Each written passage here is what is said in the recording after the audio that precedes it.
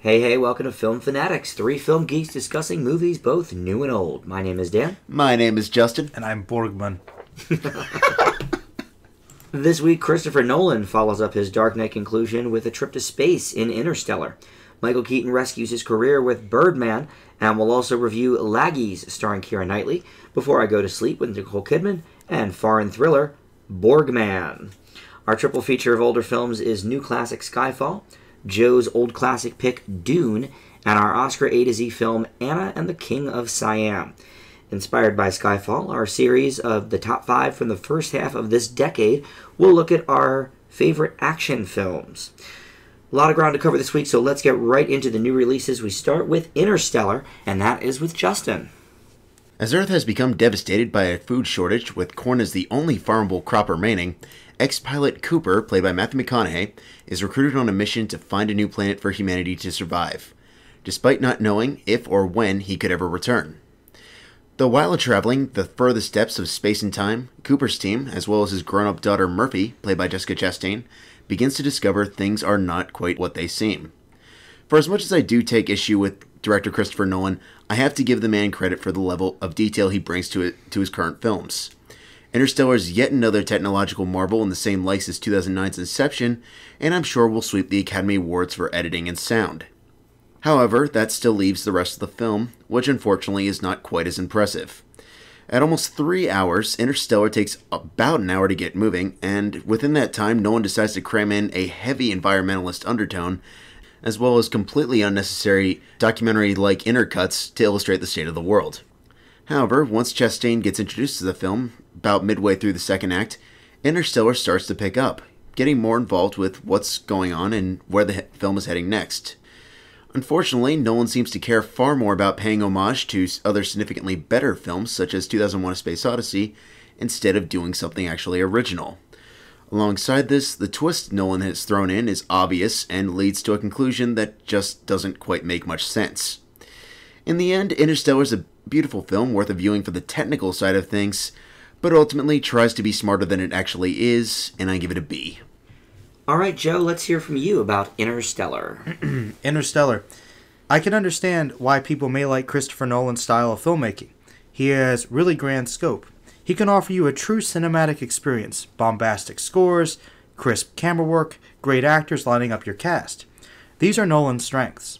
However, he tries to tackle these grand metaphysical and, dare I say, surrealist ideas in his films, particularly lately. This was true with The Prestige, Inception, the Batman movies, and now with Interstellar. While Tarantino has left his close-knit films and amped up to the epic status, and is arguably as good as he ever was, I feel Nolan is just starting to fall into his own traps. Like his last several films, Interstellar has a really cool concept and an amazing look. I can't deny that. Matthew McConaughey does a fantastic job, as he almost always does. However, nearly every other character in the movie is either unlikable or simply forgettable. How can McConaughey's character be expected to thrive when virtually all the other cast members range from blasé to forgettable? The best side characters for me were actually the robots. I don't know if that's really a good sign, if it's a human story. This movie is literally, trying hard not to spoil anything here, literally driven by plot convenience. Not physics, but plot contrivance, from the beginning. While I am fine with this message, it destroys the already messy plot of this pretentious script that tries so hard to fool you into thinking that it is smarter than it actually is. The biggest problem is the last 20 minutes or so, which I cannot talk about. While creative in some ways, it's just downright stupid in others. 2001 worked with these elements because it left the unknown open to interpretation. If you like this movie, that's fine, but like The Dark Knight Rises, until you really start to think about it, it's okay. Nolan, please, give us another Insomnia or something. I give it a B-. Well, like The Dark Knight Rises, which we talked about on this show not too long ago for a new classic, maybe a second or third watch will help me see some of its flaws, because I actually really enjoyed this movie. Nolan very much had some high expectations put on him after the Inception thing, the Dark Knight series, and not to mention easily one of the hottest actors working right now in the starring role with McConaughey. But to me, Interstellar confirmed why he is one of the most well-respected directors out there from fans. Putting aside anything else about the movie for a moment, this is the best directed film on this much of a scale by a clear mile. It is gorgeous, even during its Dust Bowl ugliness scenes. The use of silence when applicable, I thought was great. The cinematography on the different planets, breathtaking. You seem to feel that way as well. Couldn't agree more that I think Oscar will pay some tribute to that. For the rest of it, it's good and bad. I did not think that it felt its 3 hours at all. I thought it was the most emotionally charged of Nolan's blockbuster work. Now, I haven't seen a lot of his early movies, so I can't speak to those, but in terms of, the recent big-budget movies. And I thought the story was both compelling and relatable. Hathaway is good. You're right, Joe. She's really nothing to write home about here. Chastain is very good, maybe not given enough to do, but McConaughey is fantastic here. Coming off his Oscar win for Dallas Buyers Club, it's no real surprise, but it's a little bit of a departure from him. Even in his Dallas Buyers Club character, he still had that, Southern drawl, hey, I'm Matthew McConaughey kind of thing, and you don't get that here. Now, the negatives for me were that towards the end, it delves into very hard-to-follow Inception-type territory. Joe said it best. I can't really reveal too much about that, but there it is. There's also way too much scientific talk throughout the movie that it's easy to get lost. There's a lot of reports that the science of the film is accurate. Some say it's not accurate. Either way, it doesn't need to all be explained so scientifically to the audience, and so I got a little lost with that.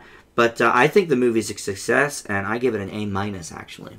Which is the same grade I gave The Dark Knight Rises upon its first viewing. But I really liked it. I mean, my biggest issues other than that were that the look of the robots was very primitive, and compared to everything else being so scientifically sound, I mean, in my mind, I kind of thought maybe they were trying to distance themselves from Prometheus a bit, since they already had the sleep chambers and other things that were in Prometheus. So they wanted to give these robots like a 60s TV show type look. It's supposed to be more realistic.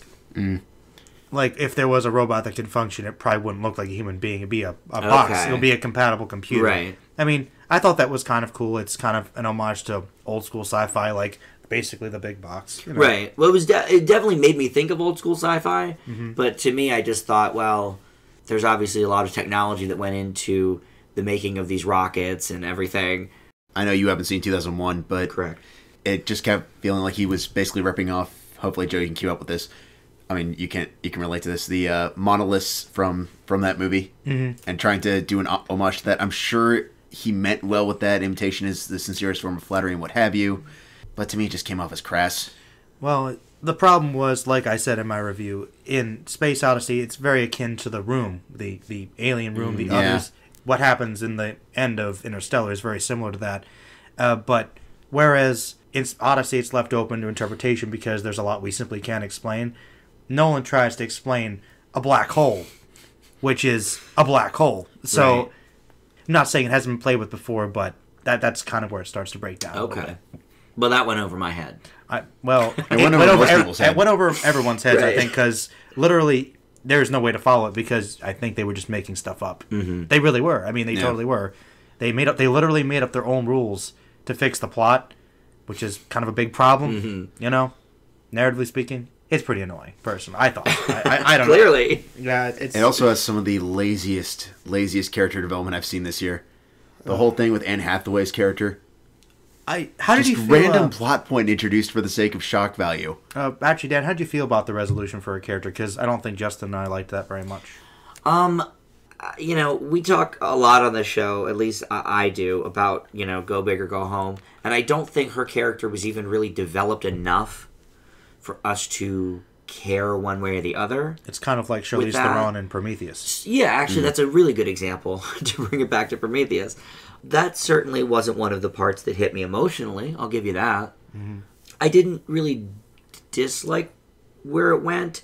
I just sort of thought it was kind of obvious that at some point something like that was going to probably happen to someone.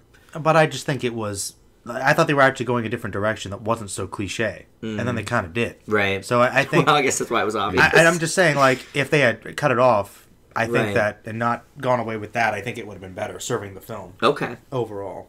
What do you guys think of the runtime? Did you think that it really felt Oh, yeah. like it was 3 hours? Yes. Joe? It ran on a little too long. Okay. Maybe about 20 minutes too long. Okay. I'd say 40, honestly. Wow, 40. Maybe. Yeah. There's a lot you can ask from that movie and not miss a thing. Most of the first act. Basically. I don't know. I liked a lot of the stuff. I mean, maybe you could have cut 10 or 15 minutes from the first hour, but I don't know. I sort of liked getting to know McConaughey and his family, and so that we cared about them later. I suppose so. But did we really need an incredibly drawn-out prologue before everything else and try and bring it back with that completely obvious twist? Did you like how he magically found NASA? Well, that's one of the things I'm talking about, Dan. that might be stupid. It was magic, dude. All right. Well, some mixed reaction, and not really surprising. It's one of the most divisive Nolan movies of recent years. But speaking of which, before we continue on, we usually talk about Joe, your Merlin channel at the end of the show. But I just want to put out there that there's a very, very interesting Inception video that you just posted about the plot holes or the negatives, let's say, of Inception that our viewers might be interested in. Did you watch that? Yeah, I did. Oh, okay. I watched it this afternoon. Oh, okay. Would it entertain you? Yeah. Good. I enjoyed it very much. I'm glad. Now you know some of my problems. I figured since we were talking about Interstellar, I'd throw that out there. Thank you. But yeah, no problem. But up next, Joe, let's go back to you, and we're going to talk about Birdman. Or as we should call it, Birdman. Birdman, or The Unexpected Virtue of Ignorance, is a black comedy film directed and written by Alejandro González Inarritu. It stars Michael Keaton, Edward Norton, Zach Galifianakis, Emma Stone, and Naomi Watts. Basically, all great people. Regan Thompson, played by Keaton, is a washed-up Hollywood actor who once played the superhero Birdman in 3 blockbuster films, before leaving the multi-billion-dollar franchise. More than 20 years after Birdman, Regan wants to reinvent his career by writing, directing, and starring in a play, an adaptation of the Raymond Carver short story, What We Talk About When We Talk About Love. It's the ultimate midlife crisis, as Regan sees this play as the last chance to prove his career and life means something. He also has to contend with keeping his relationship strong with his assistant/daughter, played by Emma Stone, and clashing heads with the pompous theater actor, played by Edward Norton. If that isn't enough, he is literally haunted by his former alter ego, which acts as anything from his conscious to his self-loathing personified. Interestingly, the line between reality and fiction blur, as Regan seems to show telekinetic powers when he is by himself. Has the legend of his former glory gone to his head, or is the legend more powerful than he originally realized? There is a lot to discuss here. While I have felt that this director's previous work had some promise, I was never fully satisfied with some of his previous films. I think he has truly delivered with this one. This is one of the coolest styles of filmmaking I've seen in years. It's so meticulously edited, with the camera seemingly moving throughout the entire building in this one continuous shot. It's amazing how fluid it is. This adds to the theater-like atmosphere, but doesn't detract from the tension or the humor. The music seemingly is part of the narrative, harkening back to films like The Big Lebowski, which implemented this technique. An amazing drum score. But this movie has a story that is so down-to-earth and timely, and yet thematically transcendent in the scope of the human condition. Whether a commentary on the entertainment industry as a whole, or just on the struggle of one man struggling to define himself, this movie covers so much ground. And these characters are so real, and the actors are all so good. The script is tight, and the performers utilize this to the best of their ability. You can tell that all these actors are channeling on personal experience. That's what makes it all the more fun. This is a great movie, and I think it deserves a great deal more attention, and I give it an A+. Well, and you were very, very much looking forward to this for the past few months, so Yes. good to hear that lived up to your expectations. I loved it. Guys, one of the greatest joys of watching movies is seeing one of your previous favorites who hasn't done anything of note for about a decade just blow a role out of the water and return not only to form, but elevate what you already loved about them. Eddie Murphy in Dreamgirls is one of the most obvious examples. Joe and I might mention Robin Williams in World's Greatest Dad. But now Michael Keaton will be forever linked to that concept as well. Starring in some of my all-time favorite comedies growing up, other than some fun Pixar work, and an amusing turn as a side character in the comedy The Other Guys, most of Keaton's recent work has been more on the Need for Speed and RoboCop 2014 variety. Birdman changes all of this. The buzz surrounding this film is warranted, And if Keaton does not score an Oscar nomination, it will easily be one of the biggest Academy oversights in years. This is the role of a lifetime for any actor, and Keaton knows it in every frame of this movie. The film itself is an incredibly well-calculated satire with a razor-sharp wit and mostly engaging characters. It takes a couple of odd turns, and I do wish we either got to spend a little more time with certain characters or have them taken out completely. Go big or go home. And there are some instances when the film winks and nods a little too much. But it's easily the best ensemble of the year, and Keaton gives the greatest performance of the year thus far. Birdman is an A. And Joe, I'm glad you mentioned the stylistic nature of the director. Now, I'm not familiar with any of his other work. Babel, 21 Grams. Okay, I didn't see either of those. Naomi Watts, though, 21 Grams, so Yep. I see that connection. But I actually thought of you as we were watching it because it has a very Sorkin-esque walk and talk feel to it, really throughout the whole movie. Something, obviously that Sorkin perfected on TV that we're now seeing in this. Justin, what'd you think of Birdman? Birdman's a film that will make one laugh as well as get frustrated at its fascinating originality. It's a brutally unapologetic dark comedy commentary about the entertainment industry and offers a vast amount of material to discuss well after the film is over. Keaton is at the center of this film and drives the film forward, bearing, and in one case quite literally, all to make the film one of the best pieces of cinema out right now. Given the nature of the story and its protagonist, this could have easily been devolved into a parody of Keaton's own career, though Birdman goes so much further than mere farce, and that's what makes it so great. The seemingly long take makes the audience feel like a living, breathing entity in the story, following the actions of the whole cast and seeing how they contribute to the narrative. Occasionally, Birdman's forays into magical realism will likely leave people with mixed feelings, but in a story about a man being pushed to the limits of his own sanity to prove that he's more than a has-been actor seems justifiable. It may take time to absorb at first, but Birdman's one of the most brilliantly clever satires in recent years, and I give it an A+. Can either of you guess which characters I was not that enamored with? His affair I was okay with her. wife? I thought you could have used her a little more, but yes, Amy Ryan, who I love, as the wife character. That's true. Yeah, I mean, honestly, she didn't really need to be in it at all. Emma Stone's there. Yeah, like Emma Stone is there serving that function. So that really is one of the only reasons, I didn't give it an A+. I just thought she was underused and unnecessary. Like, if you're going to use her, have her and Emma Stone maybe be a little different or serve a different function. I don't think she took anything away from the story. No. Really. Amy Ryan? I don't think so. I mean, maybe. I don't know. I think everyone else was so delightful. I would have, the dynamic between him and Ed Norton and Zach Galifianakis racing around to, get everything, to completion. I think any character we spent more time with would have been better used than Amy Ryan. Even the affair, actress. Okay. And I feel like, you're right, Justin, it could have easily been a... Let's talk about how he was Batman, and now he's not. But that doesn't even scratch the surface of what this movie is. Because it is that, but it's a lot more than that. Yeah. Right. It's not a completely It's not an accurate incorrect statement. description. Yeah.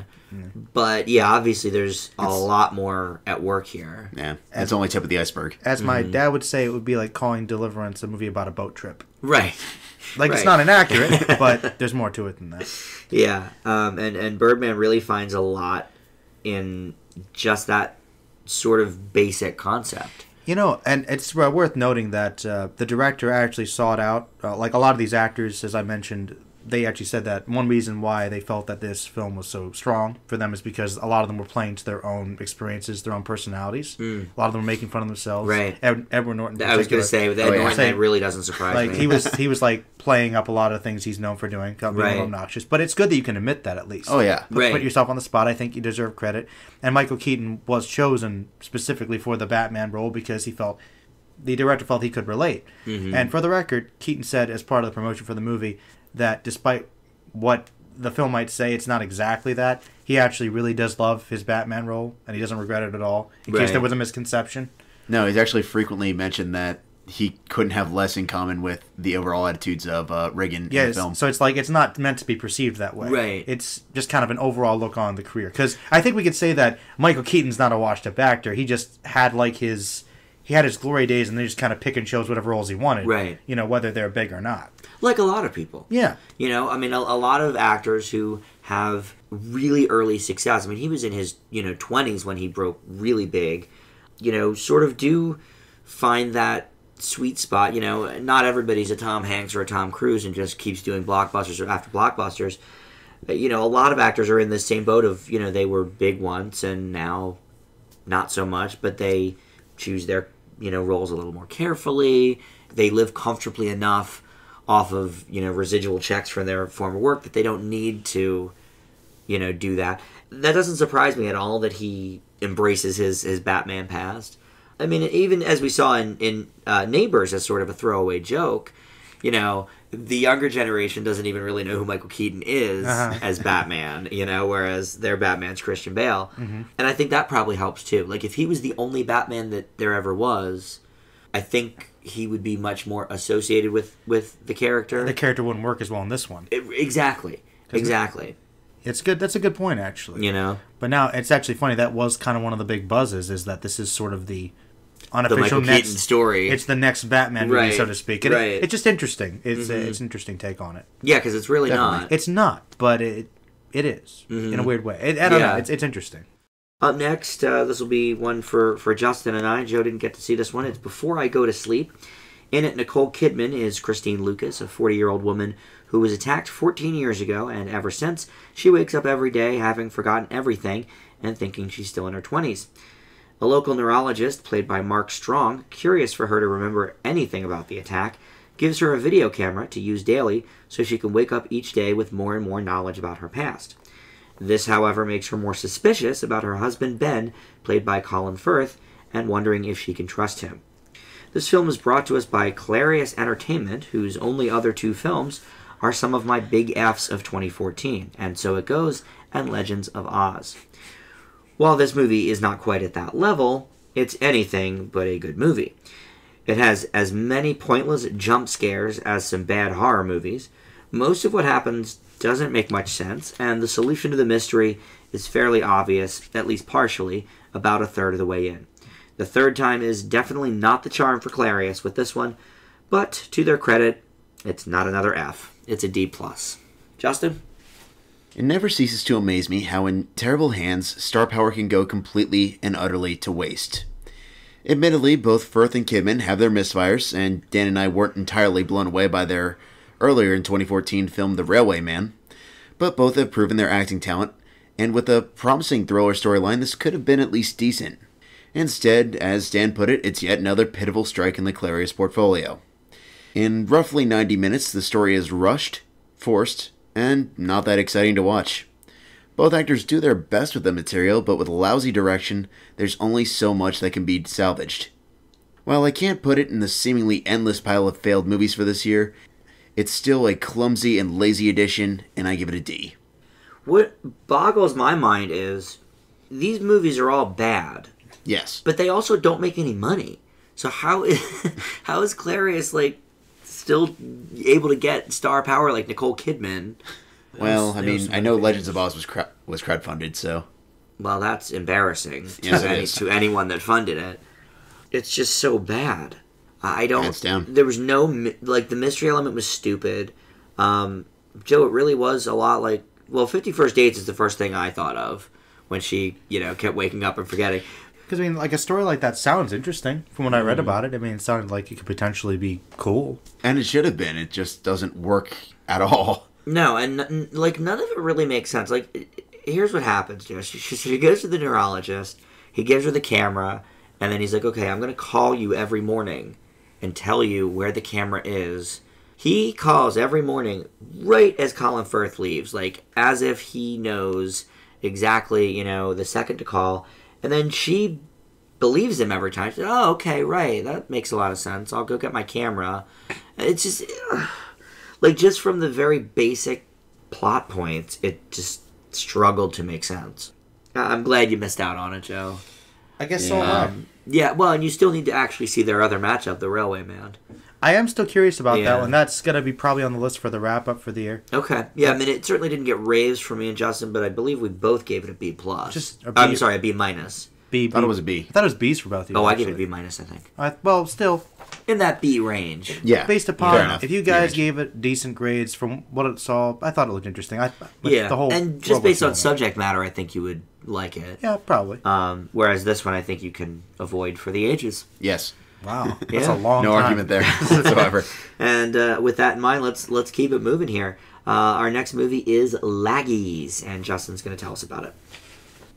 After panicking over the proposal from her boyfriend, played by Mark Webber, Megan, played by Keira Knightley, decides she's having a quarter-life crisis, which the film seems to think is a thing, and decides she needs to escape from her life.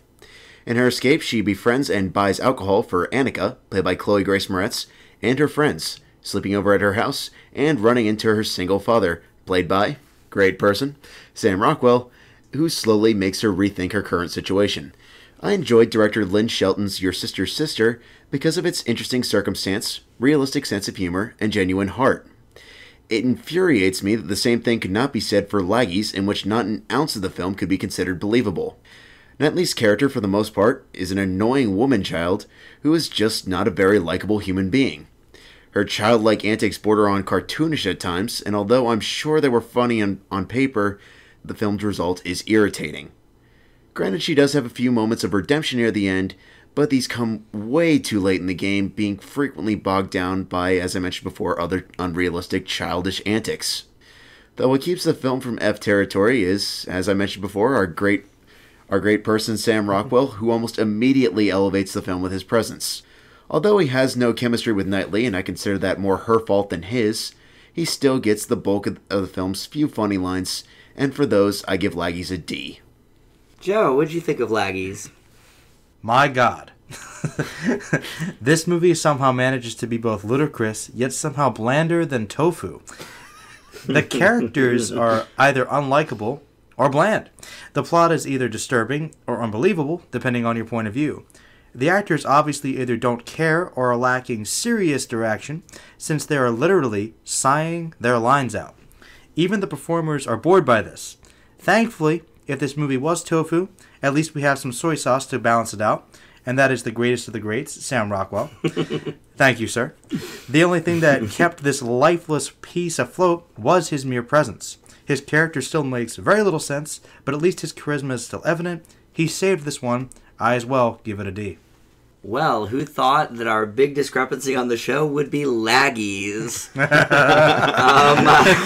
A+ from I Dan. mean, it's not an A+, but it's no Birdman or Interstellar. But no, I mean, wow. Well, first of all, Justin, the quarter-life crisis is a real thing. I mean, NBC even had a sitcom about it a couple years back. But Laggies does have a horrible title, which never gets completely explained. I'll give it that. And it is fairly safe. It gets bogged down in a few places with uninteresting side plots. But we see a lot of coming-of-age films and midlife crisis films. So I think it's actually pretty rare that we see somebody in their late 20s having a coming-of-age crisis. I know a lot of people that are in this type of a boat, especially with the job market being what it is, etc., etc. And I thought Knightley and director Lynch Shelton captured this very, very well. Now, Justin, I saw Your Sister's Sister. We saw that together back in the day. I thought that movie was good, had potential, but I actually enjoyed this one more.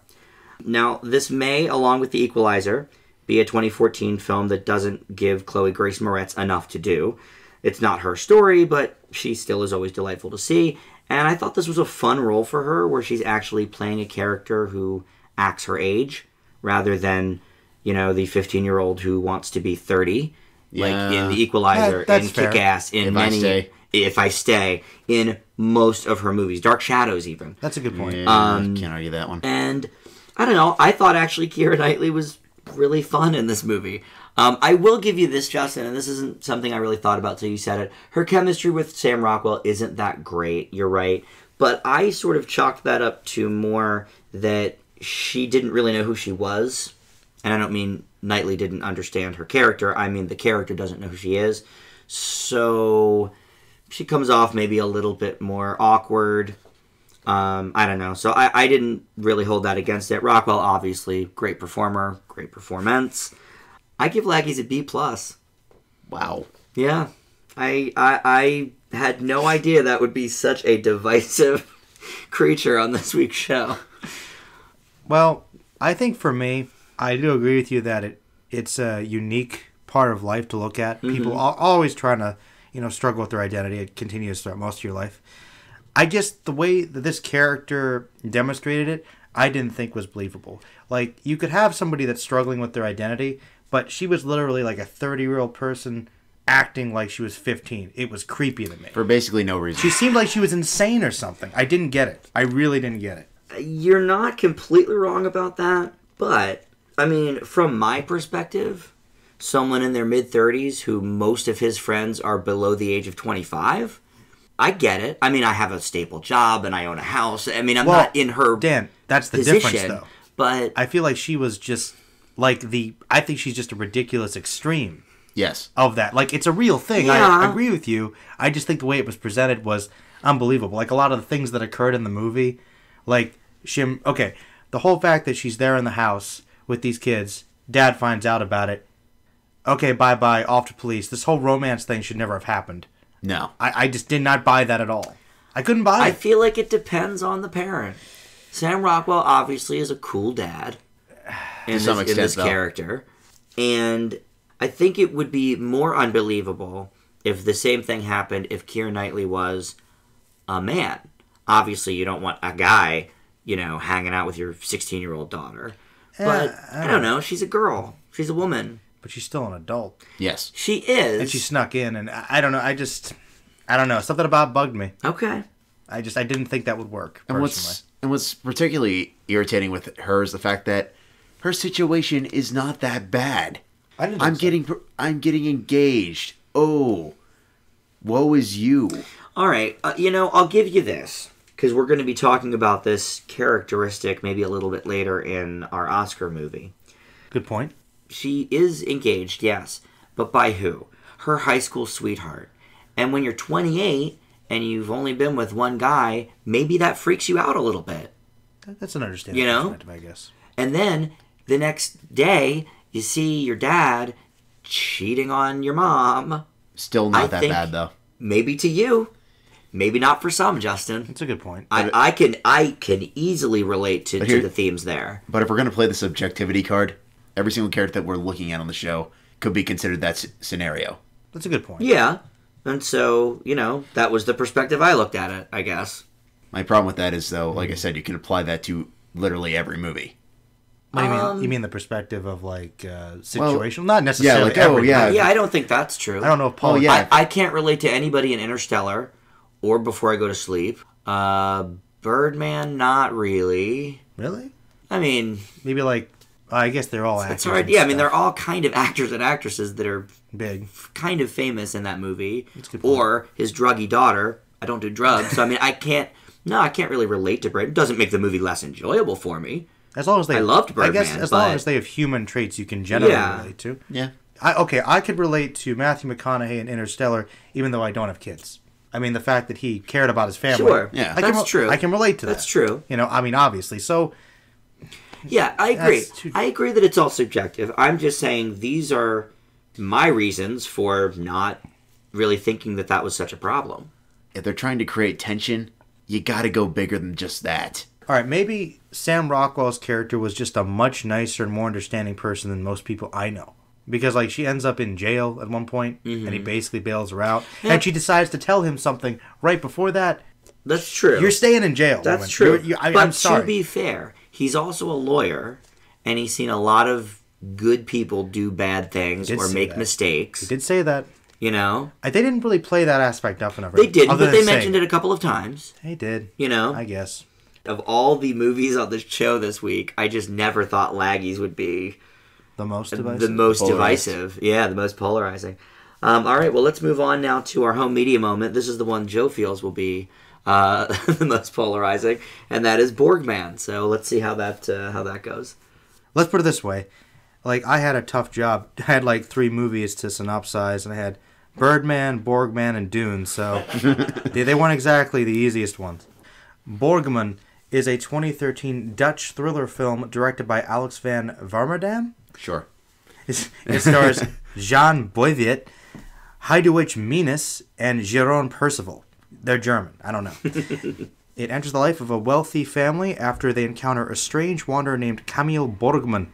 Apparently on the run from the law, he attempts to ask the young couple, Marina and Richard, played by Menes and Percival respectively, if he may use their bath, and pretending to be an old friend of Marina's, or a patient rather, says that she was a nurse at one point. Richard proceeds to beat the homeless man severely. Feeling guilty about this, Marina allows Borgman to stay secretly for a while.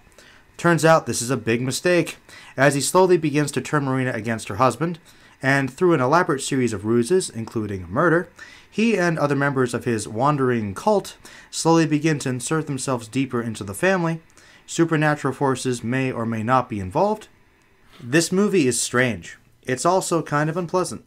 It has a slow build-up and a raw darkness reminiscent of other low-budget thrillers we've seen recently, such as Joe or Blue Ruin. The performances were good, and each of the actors helped add to the strange, haunting atmosphere.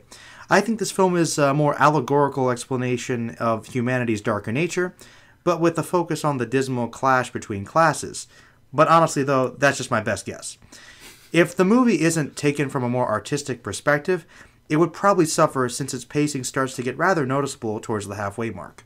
As the film went on, I felt less disturbed and just kind of bored. I also didn't help that basically every character seems to be unlikable, if not despicable. I'm not really sure who I'm supposed to root for. Borgman and his group may be the hero, in some way, saving the family from themselves, I guess. However, since there is no real explanation for any of his motivations, I suppose it's purposely open to debate. I leave it with a B+. Wow, interesting.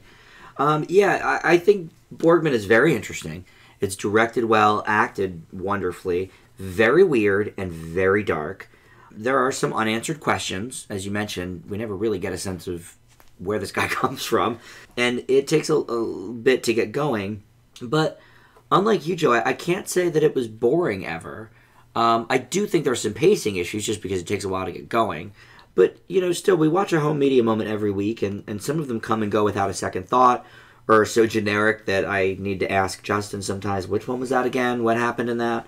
It has faults for sure, but Borgman is one that I won't soon forget. B- for me. Justin? If we ever do a top 5 most bizarre films from 2010 to 2014, Borgman will probably be in the upper tier, though that's far from a bad thing. It's a strange and twisted thriller with many different interpretations, but it's easily one of the more memorable films that I have seen this year, and I am still thinking about it weeks after I watched it. Beirut's performance as the titular character and potential devil in disguise oozes with creepy charisma, and director Warmerdam lets the atmosphere reflect this in a way that only gets more unsettling as the film goes on. That said, the film's surreal atmosphere works in ways both for and against it. At the start, the film takes on a more direct thriller-esque approach, whereas later it becomes a bit more of a suspenseful character study with some supernatural elements thrown in. Both elements work for the most part, but the lack of balance does throw the film off at times. Though despite this flaw, Borgman's an interesting Dutch film with much to reflect on, and I also give it a B+. Now, Joe, I want to ask you, because I thought actually you were going to go a little bit lower based on the portion of your review that said you found everyone unlikable, and so I wanted to just throw out sort of a general question, because we talked about this last week with Nightcrawler, that there was also nobody really to get behind, but we all gave that positives. What is it about this movie and maybe Nightcrawler that seems to work for and against in other movies? All right, because I'm the same way. All right, I think I actually do have an answer for you. 2 answers.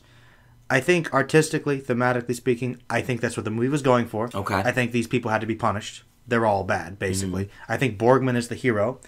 And even though he's evil, maybe, as Justin said, he has this charisma. He's fascinating. He's interesting. And I kind of want to see him succeed because I don't know where it's going. And I think with Nightcrawler, it's kind of the same thing. Like, he's interesting. So you're arguing that he's basically the lesser of two evils. Basically. Like, admittedly, as we discussed in Nightcrawler, yes, Gyllenhaal's character was pretty bad, but everybody was just as bad, if not worse. They just weren't as vocal about it. So maybe I gave him credit for stepping up. I can see it. Yeah, I can see it. That's interesting. I guess that's my answer. Okay. There's a lot of different arguments about what's going on with Borgman. They're all really fascinating if you ever choose to look them up. But I mean, I definitely see where you're coming from in terms of lesser of two evils. Borgman's definitely an anti-hero, at minimum. At best. At best, I guess it's probably I thought it was pretty cool. But you know what, though? He should have kept the beard. I thought when he shaved later, spoilers, I thought it wasn't quite the same but Borgman. then he couldn't work his way into the family. See, he was a transformation. He was first Borgman, then he became new Borgman. Right, there new you Borgman. Go. Yes. Borgman Light.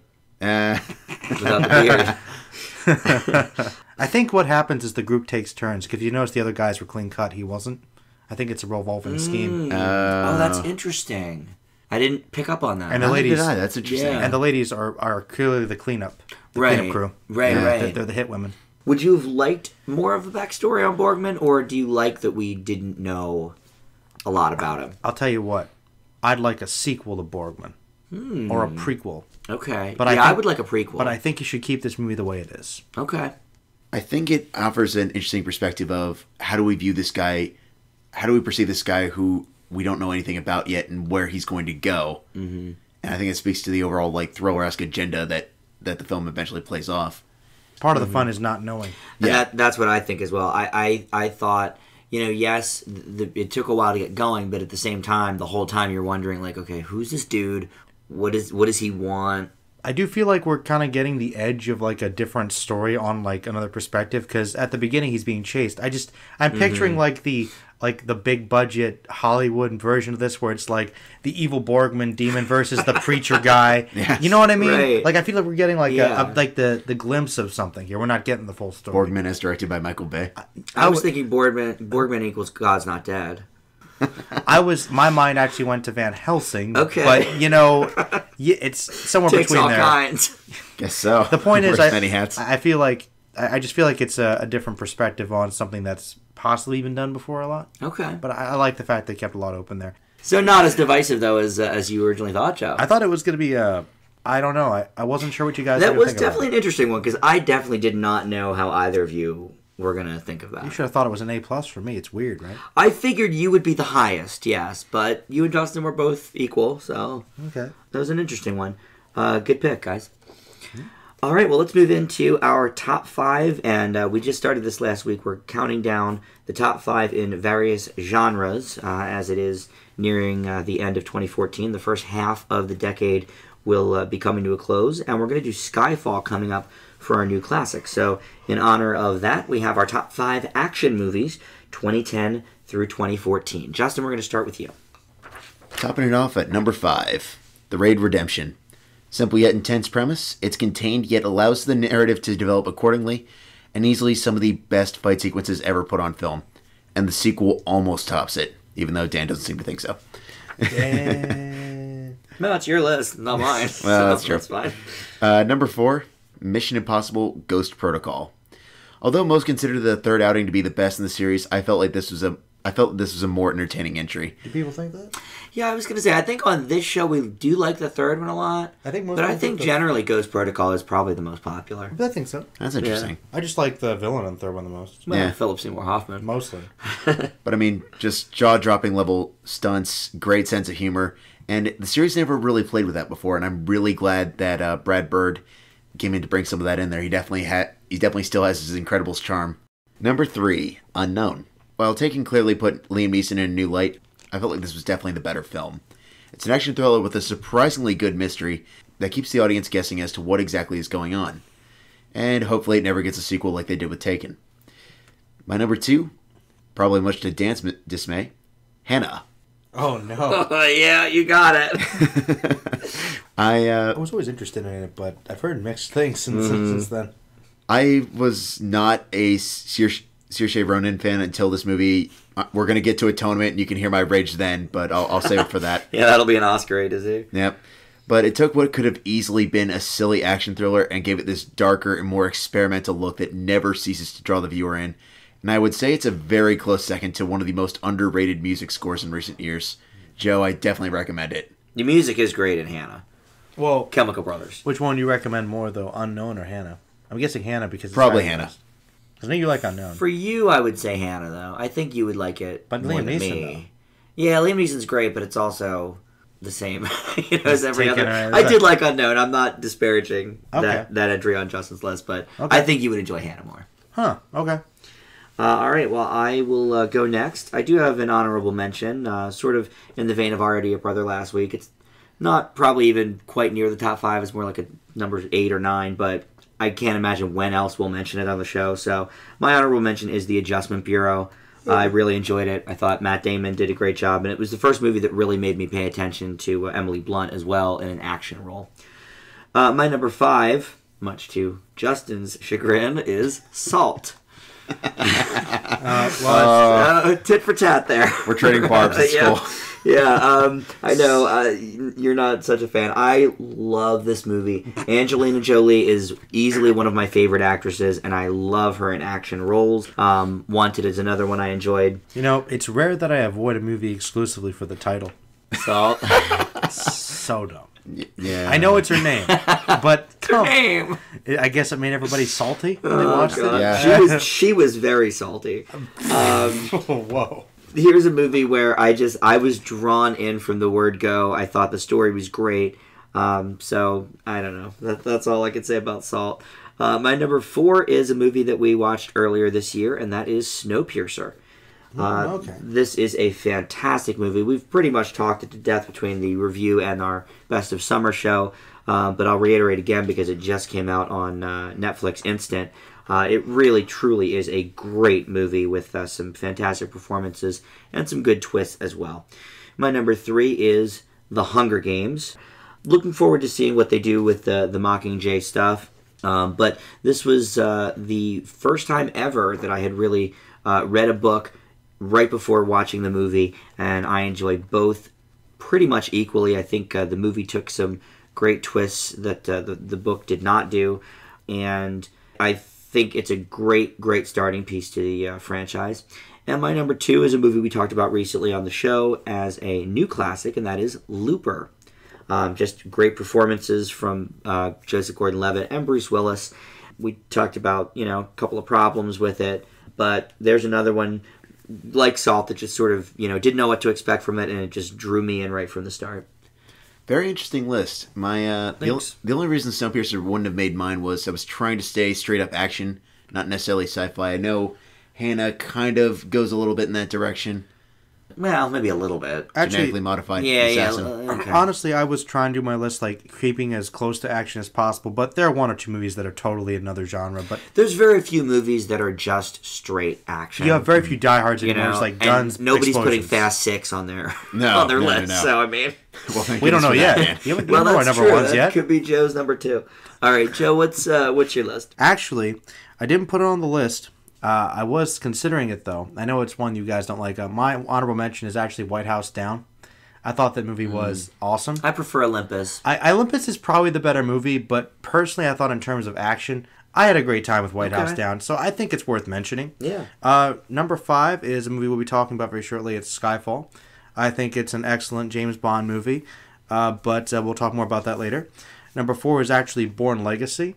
I know it's a good movie. Kind of a little more of a thriller in some ways, but that last chase is just so amazing. I mean, I think Jeremy Renner just truly showed once again how he is just a great monumental force as a lead man. Mm-hmm. I really enjoyed this. I think it's a good follow up. I hope they continue with more Bourne movies with him. Hopefully, number 3 is actually The Raid 2 because I believe that it did. You do like it more than the first one. Past the first one. I mean, I really just some of the best martial arts I've ever seen. I really enjoyed just the crazy gangster stuff, but really fun movie. I thought it was excellent. Number 2 is where I dabble a little more into another genre. That's Django Unchained.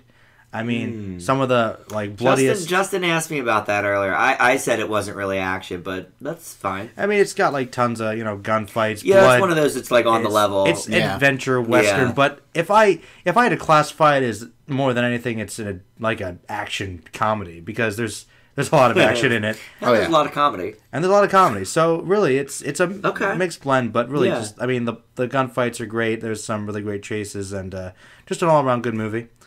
You could pretty much argue that most Tarantino movies are in some way action, or at least fall on that line. Yeah, You know, actually, more or less. most of them, yeah. Yeah. So, All right, Justin, what is your number one? Well, surprise, surprise, number one is Skyfall. It's a testament to the originality Craig has brought to the character, took Bond in new directions, and I honestly hope the next follow-ups were a worthy addition. Very good.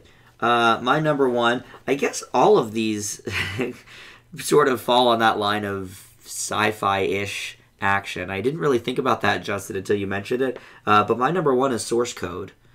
oh, We sort of talked about this when we did our top 5 train movies. I really, really love this movie.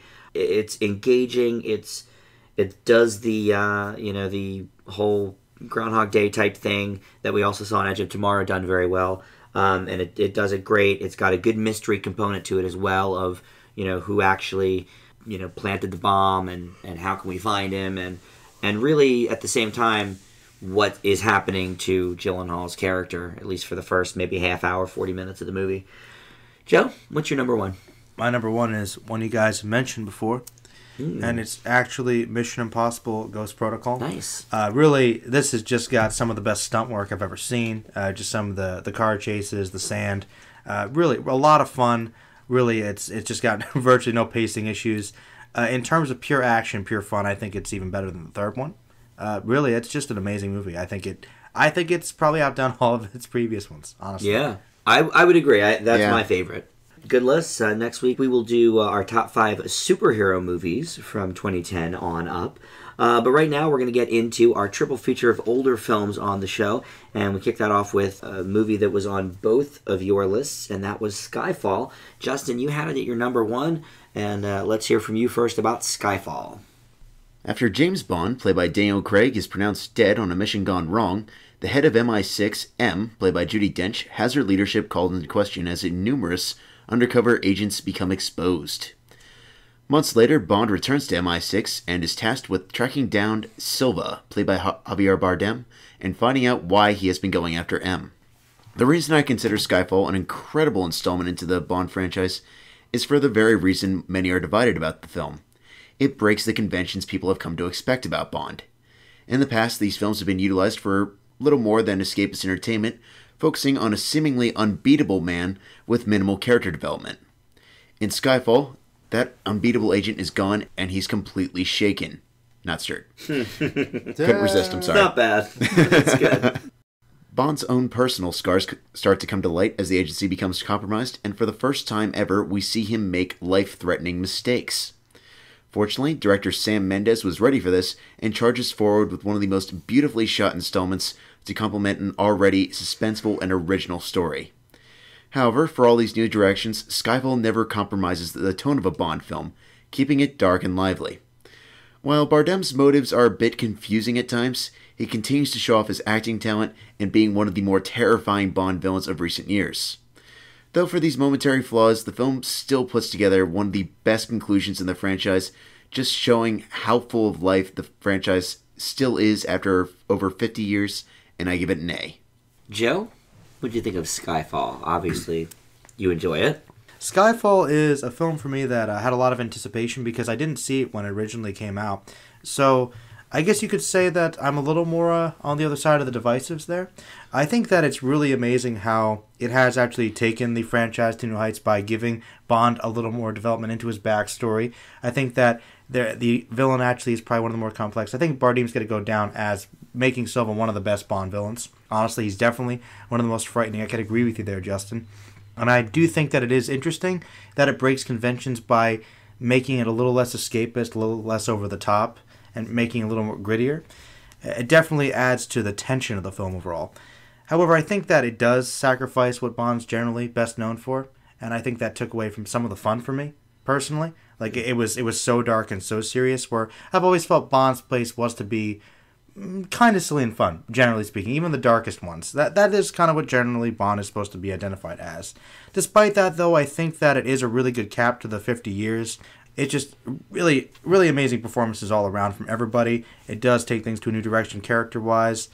Overall, I give it slightly lower than you, Justin. I'm going to leave it with an A-. Okay. Well, I'm the wide-eyed Bond viewer here. Daniel Craig is the only Bond I've known, so I can't compare him to Connery or some of the others. But For me, he certainly fits the bill of what I imagine, through the years. Skyfall is rich with fun action, clever lines, and some surprising drama as well. And it succeeds not only because of this, but also because it plays like a classic action thriller, not one made in 2014. Yeah, there's the massive shootout at the end, but it takes its time setting the stage and laying the story, just peppering in the big action in spurts, unlike something like the Fast and the Furious films, or even some of the superhero movies that we see, like the Avengers, where it's almost an assault on the senses that it's so action-packed.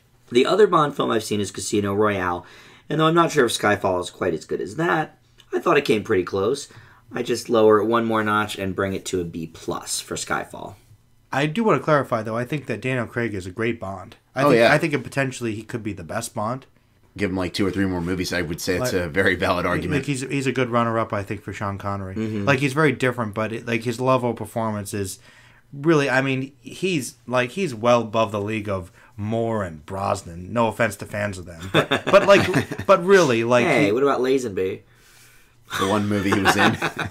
Well, I like Dalton, I guess, but what? Yeah, Dalton. But the point is, really, he's just a great performer in everything he's in. I mean, anything from Layer Cake to Cowboys and Aliens. The guy has range. Yeah. And I mean, I think he's really just Dragon Tattoo. Yeah, Dragon Tattoo. And I think that he just really has solidified himself here with Bond. I have to agree with you, though, Dan. I actually like Casino Royale a lot better than this one. Yeah, we watched Casino Royale, Justin and I did, about a week before Skyfall came out, because I had never seen any of them. I was kind of curious. And I'd always heard good things. And I loved Casino Royale. See, I was kind of curious what your thoughts on it were, Justin, because, I mean, I guess, I'll be honest, I didn't know that the film was as divisive until you said that. Because I thought it was pretty critically acclaimed, but for me personally, I think Casino Royale is like one of my favorite Bond movies. Mm-hmm. And so, like I said, going into Skyfall, like, I think that's one reason why I was a little disappointed by it, because from what I heard, the expectations were really high. Like, this is the 50 years, this is like the biggest, best Bond ever. But it also came after Quantum of Solace, so I think people were a little bit hesitant at first. And then because it was so good, I didn't think it was all that divisive either, to be honest. But I know Quantum of Solace people generally don't like, but I thought it was like, But yeah, I think expectations were mixed going in. I think generally people really do like this movie, though. It varies. A lot of the Bond diehards are not crazy about it because, like I said, it sort of deviates. It's a big deviation. It's a huge deviation from which is one reason I didn't like it as much. I kind of was expecting a more traditional Bond movie. I mean, not saying Casino Royale necessarily was, but Casino Royale still had like that kind of big, over-the-top sense of fun to it. Like, I felt like Skyfall ran more like a thriller sometimes than a straight-up action movie. I'm not sure if I would call Casino Royale big and over the top. I mean, that opening action sequence. There is that big opening action sequence, but let's be honest, Joe. Jumping across. I love that. That was great. Oh, don't get me wrong. The parkour sequence is awesome. That's great. But let's be honest, the crux of Casino Royale is in the actual casino. It's true. He does play a lot of games. That is true. There's a lot of games. You're right, but still, like, when I think of Casino Royale, that's the first thing I think about. Is that just like running across the rooftops? And I mean, maybe that's it, but that's a good first impression. I don't know. Skyfall kind of lumbered a bit more. I don't know. It just seemed like a darker, grittier take. Mean, don't get me wrong. I liked part of the reason I really, really enjoyed Casino Royale, and I promise I'm going to get back to the statement, is because it was so contained. Okay. Because it knew it didn't need to be this gigantic, grandiose Bond thriller. But also at the same time, I think there's a time and a place, and that's really where Skyfall shines. It's not as good as Casino Royale, I'll grant you that, but it definitely holds its merits. I would happily argue it's probably in my top 5 Bond films of all time. Well, obviously it didn't affect you that much, because you did still give it an A-. That was good, yeah. But I do want to ask, if you didn't have an attachment to the other Bond movies, because you've seen more Bond movies than anybody on this show. I've seen them all. Yeah. Yeah. If you didn't have that attachment, how do you think that would have affected what you thought of it? Kind of like looking at it like I'm just like a new Star Trek fan. Just having those new movies to go off of. Right. Then I'm sure I would have loved it. Okay. For what it was. I guess it has to be its own thing, but still be part of the same franchise. Yeah. More or less. I mean, I don't think it has the same level of problems because it's a smarter and better acted and directed movie than the new Star Trek films. But it's still the same vein, I think. Okay. But yeah, I guess I would probably be less bothered by it if I didn't have as much of an attachment. But I can't ignore the fact that I love Bond. And Bond's Yeah. generally kind of silly and over the top and ridiculous. It's comic booky, in all honesty. It is. Well, and Bardem's villain is fairly comic booky. He is, you know. but as Justin pointed out, his motivations are one of the more complex of most Bond villains. I wouldn't necessarily say all, but he's definitely like in the top 3. Oh, yeah. You know. Interesting. All right, well, let's move now to our old classic. Joe brought for us Dune, and he's going to tell us about it. Dune is a 1984 science fiction film written and directed by David Lynch and based on the novel of the same name. It stars an ensemble cast led by Kyle MacLachlan and including notable actors such as Linda Hunt, Max von Sydow, Patrick Stewart, Dean Stockwell, and of course, rock superstar Sting, as they said in the trailer. The film takes place in the far future, where the government has become a galactic monarchy, and the noble houses fight to gain control of the planet Arrakis, aka Dune, to gain control of the powerful reality-warping spice produced there. The story follows Paul Atreides, played by MacLachlan, as he is chosen to fulfill the prophecy of a messiah to free the native people of Arrakis, the Fremen, from the tyranny of the Emperor and the Atreides' archenemies, the Harkonnens. Add in some mutants, a sisterhood of psychic witches, and some trippy Lynchian sequences, you have the cult classic and often divisive Dune. Old classic traditionally comes with a story. Well, here's where I explain this one. Science fiction has always been a part of my life, even before my birth. My parents met around this time, and this movie came out, and for their own reasons, they found it enjoyable.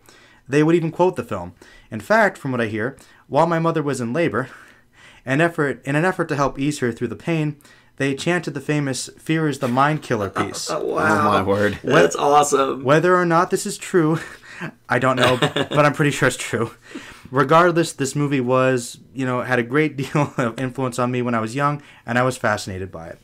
The world was so interesting and so captivatingly bizarre and strange, and this was long before I knew who David Lynch was, who would eventually become one of my favorite directors. Eventually, I checked out the original books and even the miniseries that Sci-Fi did, and since then I've just loved the Dune franchise.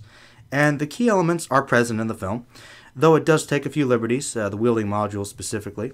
It is mostly a faithful adaptation despite the troubled production history. It still has grand ideas, an epic score, cool effects and set pieces, and some of the most quotable dialogue ever. The performances are good, though some are certainly over the top. Now, I will admit that this film and perhaps the Dune franchise itself are not for everyone. Some things are problematic. The film throws a great deal of information at you, forcing you to pay attention.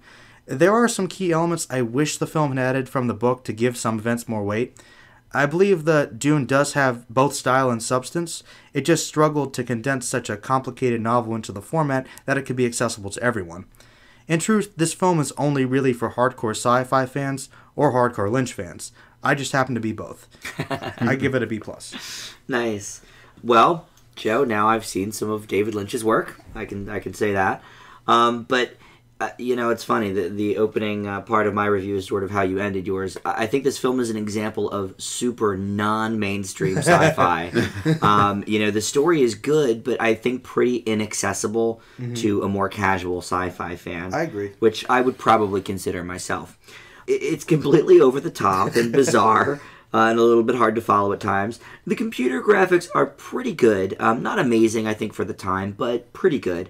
But I'd say the worst of all for me was the incessant inner monologuing from almost every character. I liked the narration stuff from Virginia Madsen. I wish they would have maybe kept with that and not so much with the inner monologuing. And I love seeing Sting, of course. One of my favorite musicians of all time. Met him in person. Great guy. You met him in person? Yeah, I went backstage at one of his concerts. That's awesome. Yeah, it was very nice. Cool. He just woken up from a nap, but his quote unquote mean face is so ridiculous. I will kill him. It's too much. But through it all, I do have to say it's fun in a completely campy way. Thank you. But it's not a good movie. It's a C- for me. Okay. Justin, what'd you think? I'm not sorry I watched it. That's for sure. That's good. When I learned last year that this was one of Joe's favorite movies, particularly knowing the film's reputation, I asked him to lend me his copy. After I gave it back to him, he asked me if I thought it was deserving of the flack it received.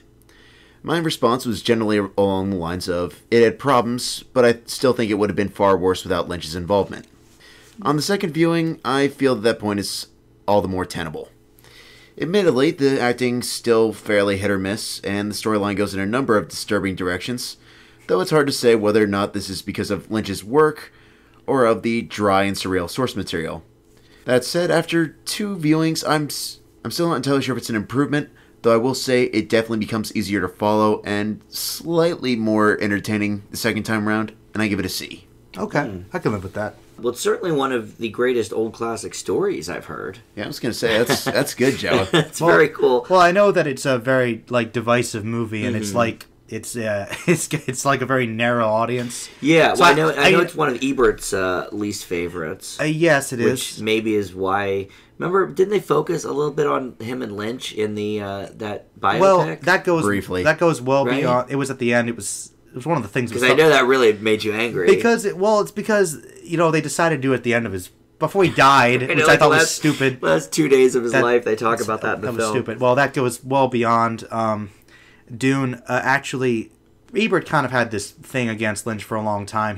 Everybody loved his movies. He hated all his movies until the last couple, which he really loved. Okay. But I don't know. It's just there's a lot more than that. Dune was just the first one he actually. No, he didn't even really like Elephant Man. I don't know. But I guess he just didn't like Lynch's style for a long time. One of the reasons the movie didn't do so well is actually because they didn't screen it for critics.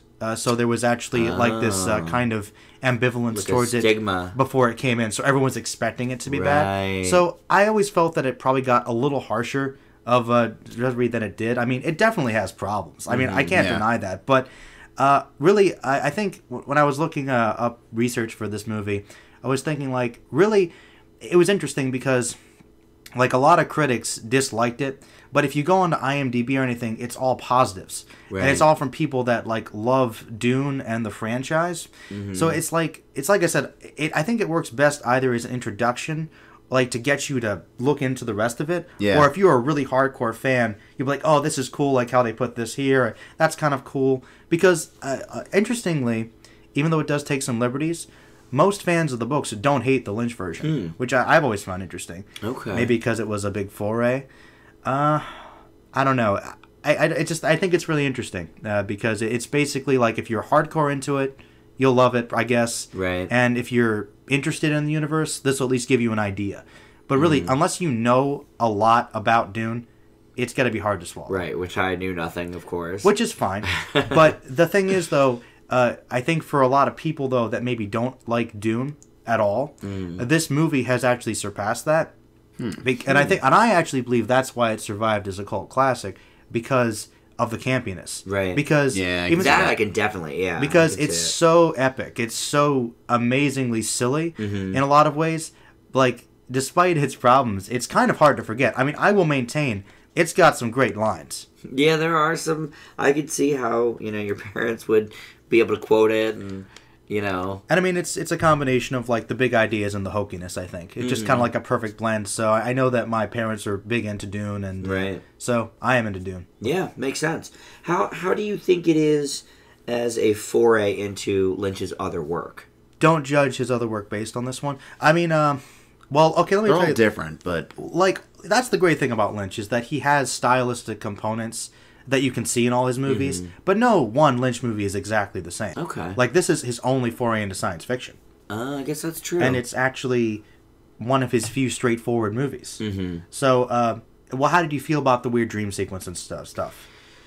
Didn't love them. Because that's, to be honest, that was the most Lynchy it got. Okay, yeah, that would seem bizarre and out of place with everything else.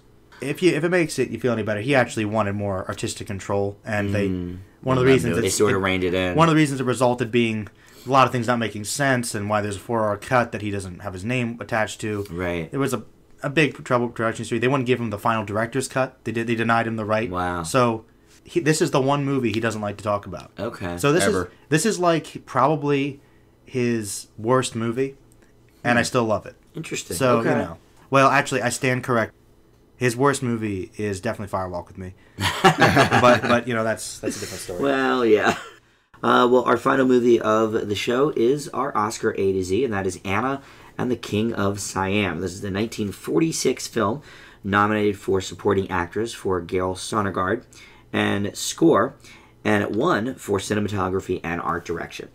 Directed by John Cromwell, this is an adaptation of the novel, which is in turn based on the life of Anna Leonones, and was later turned into the Rodgers and Hammerstein musical The King and I. In the film, Irene Dunne plays Anna, who in 1862 comes to Bangkok with her son Louis to tutor the king's many children. The king, played here by Rex Harrison, is enamored by her and asks her to instruct his many wives in English, as well as teaching his dozens of children.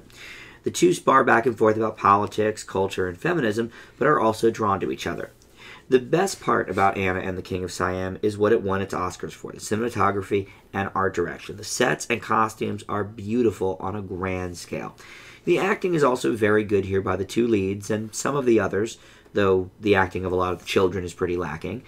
The biggest problem I have with the movie, though, is that Anna is just not that sympathetic a character. Something we briefly mentioned in Laggies was a problem for you gentlemen with Keira Knightley.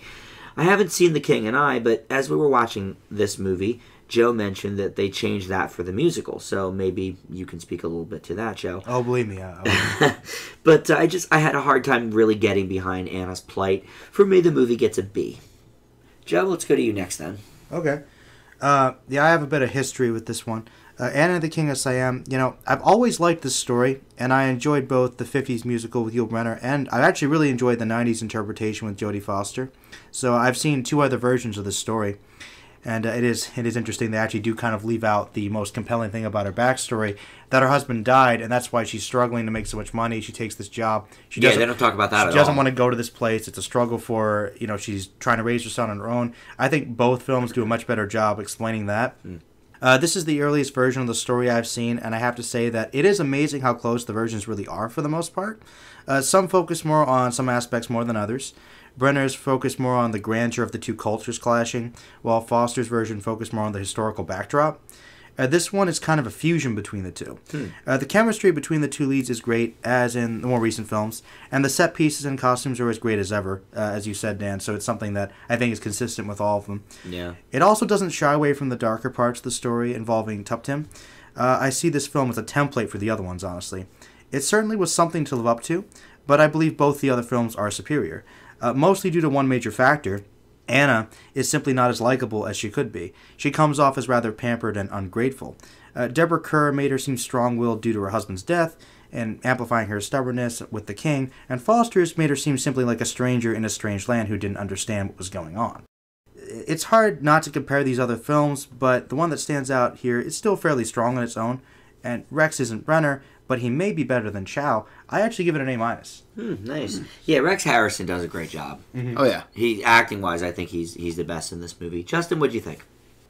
It's a bit odd reviewing this after so many interpretations have been made from the classic musical from 1956 to the divisive drama from 1999 and the animated musical that we don't talk about. Yeah, I didn't mention that one.